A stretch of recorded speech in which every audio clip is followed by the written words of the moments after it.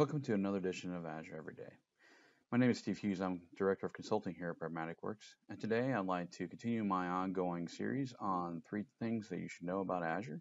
And today's topic is Azure SQL Data Warehouse Generation 2 or Gen 2. Azure SQL Data Warehouse has been around in Azure for quite some time. It's one of the original data platforms that were delivered on Azure. The Gen 2 release provided significant updates in the overall product. Here are 3 things to understand about Gen 2 release of SQL Data Warehouse in Azure. First of all, adaptive caching is the first thing we want you to be aware of. With the release of Gen 2, Microsoft was striving to resolve a report performance issue common on the MPP platform. While large queries perform well, repetitive queries to support reports and other interactive solutions was lacking, or just at times just wasn't where you wanted it to be.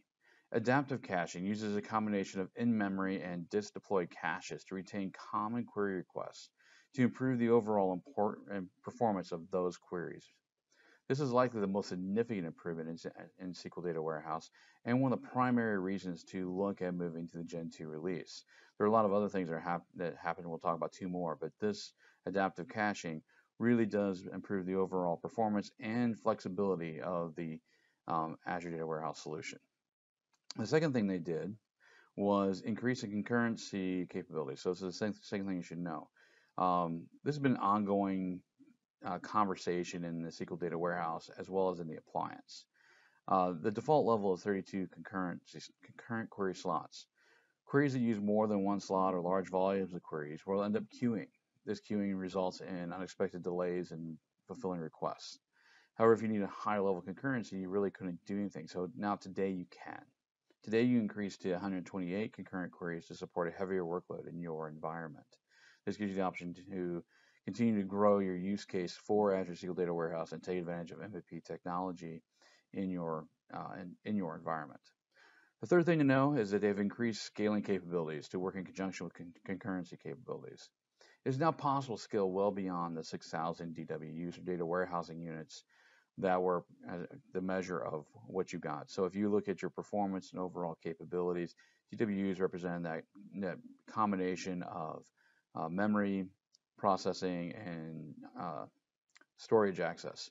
So with Compute Optimized, you now have the option to scale up to 30,000 DWUs, and that'll probably increase as time goes on. And you can now use SQL Data Warehouse support even your largest data warehouse solutions without issue.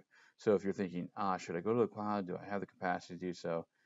Azure SQL Data Warehouse brings the capacity and really brings it in competition with a lot of other tools. So as you can see, Azure SQL Data Warehouse has been significantly updated to better support larger workloads for your reporting and data warehousing needs. One more time, here are the 3 things I want you to know about Gen 2. It has adaptive caching, so in-memory support for all that you're doing. Increased concurrency capabilities, so you can now get up to 128 concurrent queries supported in the platform. And increased scaling options, and you can scale up to 30,000 DTUs.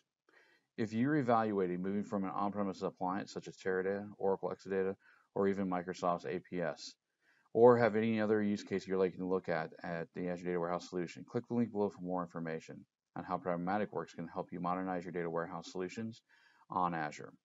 Thank you and have a great day.